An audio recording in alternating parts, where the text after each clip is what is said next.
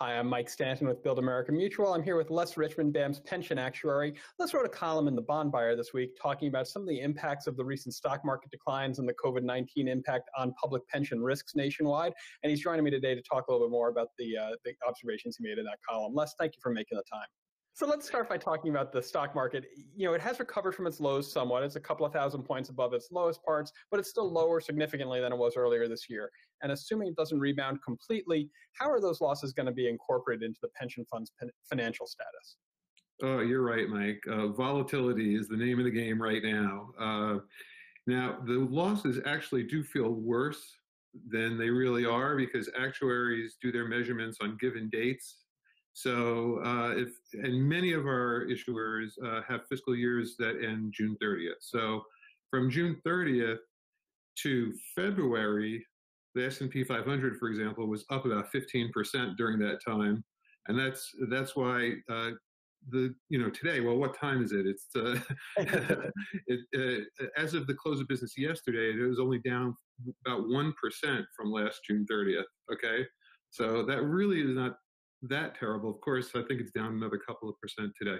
But anyway, so what happens is when actuaries do their measurement, we don't know what it's going to be on June 30th, 20, the first major valuation date that is after the pandemic effect. But let's just say that at that time, returns on pension funds are down 10%, a real performance of down 10% from the last measurement date. Let's stop there for a second. That's an important thing to recognize, right? So even if the fund's actual return is flat for the year, that's considered down in pension accounting terms because that's a reduction versus what was expected. Right. If there was a real return of a negative 10% for the year, and the actuary is assuming that returns will be 7% for the year, it's really a 17% loss that will have to be paid for with future contributions. So what you'd see is a fairly significant decline in the funded ratio and much larger unfunded liabilities on the next measurement date, June 30th in this case. So when those unfunded liabilities grow, how does that impact budgets at the city and local level?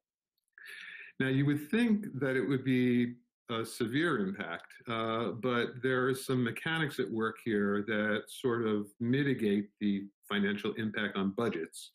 One thing is that just the sheer process of calculating the contribution in a year.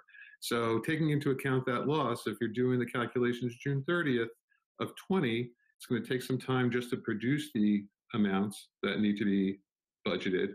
And then, so you're really not talking about, at the earliest, those contribution rates being in effect until July 1st, 21, perhaps even July 1st, 22. So that's just a practical, mechanical impact. And then the other thing is that actuaries use smoothing techniques on asset values so that the volatility of asset performance doesn't drive contribution rates very volatile year to year. So now those losses are usually phased into contribution rates over some number of years, usually 5 years. And so you'll see, even if assets rebound after this downturn, you'll see contribution rates go up year over year due to the phase-in of the losses from this year, if any, right?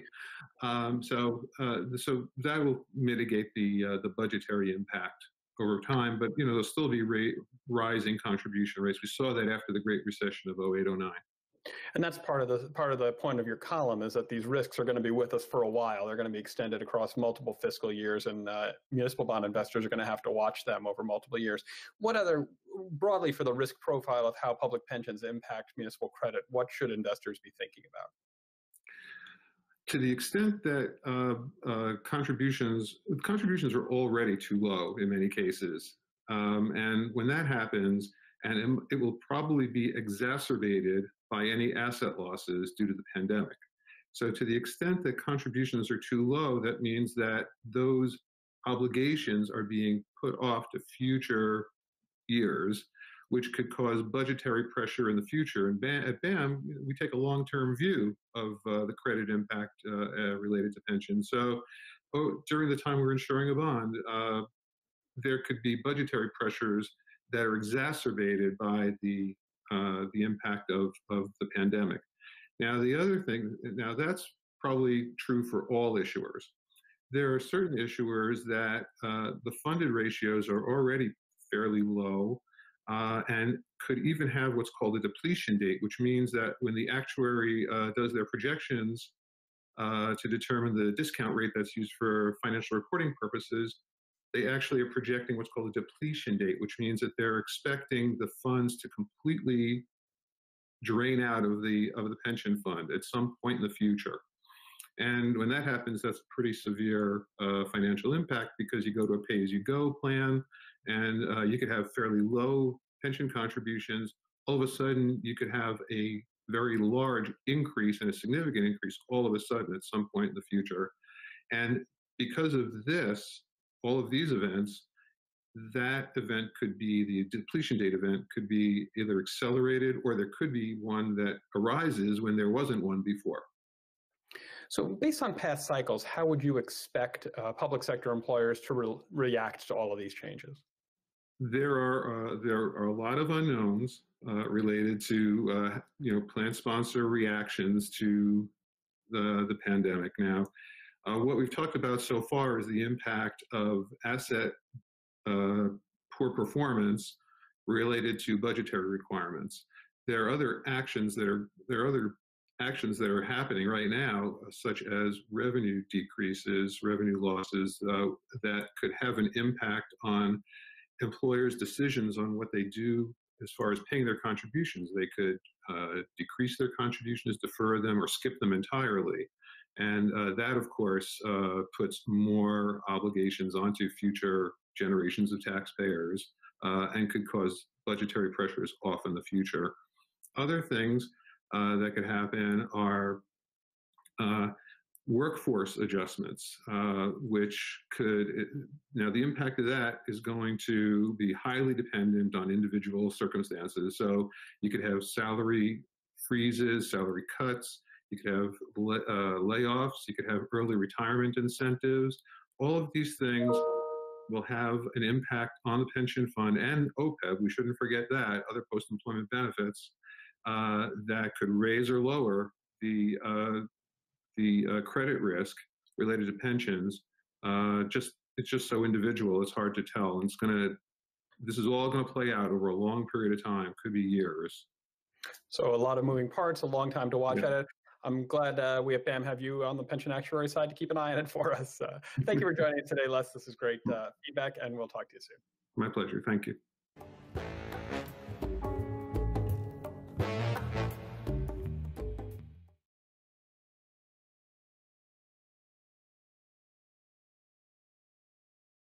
When the market is unpredictable, BAM gives you certainty. In the face of volatility and illiquidity, BAM-insured municipal bonds deliver default protection, value preservation, and a durable AA rating from S&P. BAM's insurance protects against everything that causes a default, including natural disasters, financial fraud, pension issues, and economic disruption, like the one we're experiencing right now. BAM. Build America Mutual. Ask your broker about BAM-insured municipal bonds.